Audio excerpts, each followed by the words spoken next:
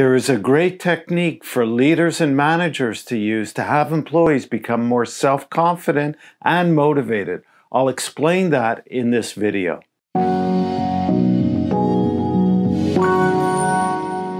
Hello, I'm Goldberg of Optimus Performance, bringing you practical tips and ideas on leadership, team development, and employee performance in the workplace. Increased self-confidence, self-esteem, and motivation will drive greater performance from employees.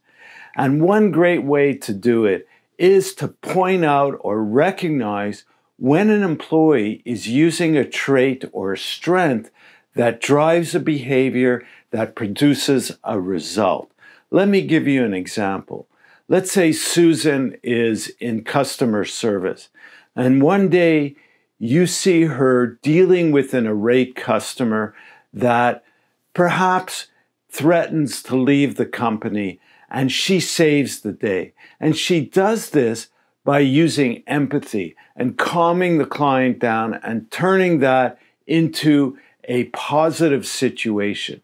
Now, Susan's strength is her ability to be empathetic with people, with customers, but it's driven by her ability or her strength in caring and nurturing people. And this is something that is natural to her. And so you want to recognize this by saying something like, Susan, you really saved the day. That's great. We could have lost that client. And it just points out how strong you are in your care for people and how that makes you really empathetic with people. And that's great. Continue that. That's wonderful. Something like that. You put it into your own words, of course. But what you're doing is you're really pointing out a personal strength of the person and how that strength is utilized in her daily interactions, in this case with customers, and of course, produce a great result.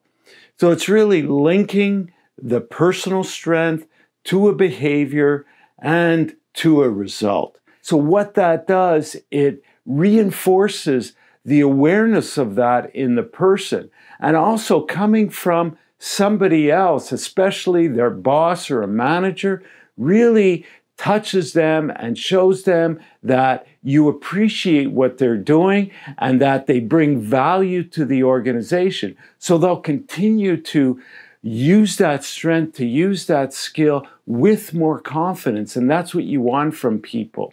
And that will continue to get better results from whatever it is that they're doing in their role. Now, this could apply to any position.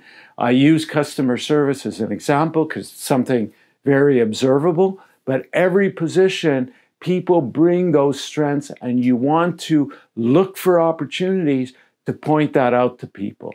Now, this is going to make you a leader, not just a manager, but it's going to boost your leadership skills and have you be appreciated by your staff, by your employees. It's going to create that bond, and they're going to want to work harder for you and appreciate that you recognize them.